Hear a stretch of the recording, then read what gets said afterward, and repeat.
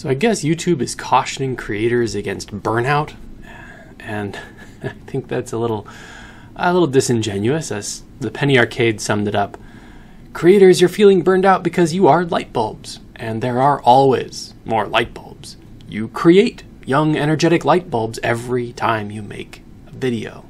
Good educational content is distinct from aspirational content. Educational content is there to transmit information, to help people gain skills. I'm thinking of things like Complexly and SciShow, public radio. My job as a chemistry professor is not to create more chemistry professors per se, though of course some might go on to that. Mostly my job is to create more chemists, people who can learn chemistry skills and go on to create value in their jobs as chemists. Good aspirational content is different. It's designed to produce more aspirational content creators. Watching it, you think, or are meant to think, I could do that. I could make aspirational content videos. Mostly, I'm going to get that skill by watching more aspirational content. It's a self-reinforcing pyramid scheme shaped process. The second problem with aspirational content on YouTube in particular, and social media in general, is that it's not a fair portrayal of the lives of the people who are making this aspirational content. To make it sell, they restrict the slice of life they allow onto screen. To make it adventurous and fun. To make people want what they have. It's advertising for itself, and so it is not a well-balanced look at what the process is like. Achievable, enjoyable lifestyles don't necessarily require a great deal of money, but they're not an adventure.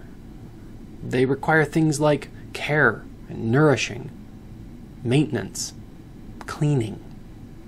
These are not easy to monetize. They are not easy to replicate and automate, but they have huge value. You might call it social capital. So I lived with roommates for a lot of my 20s.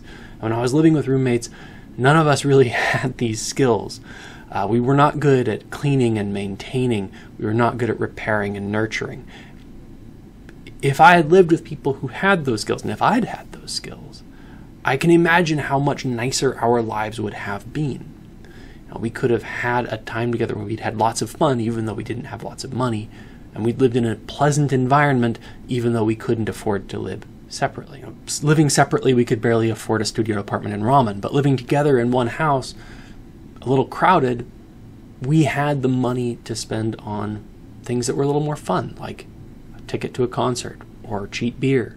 It broke down ultimately because none of us wanted to do the work of cleaning and maintaining, repairing relationships and the environment we were in. And as a consequence, we lost that sustaining relationship. Aspirational content is never going to portray that well because aspirational content needs adventure and novelty, and cleaning, maintaining, and repairing are not an adventure. Those things are repetitive. They're boring to watch. They make a poor subject for viral marketing, despite the fact that they are extremely valuable.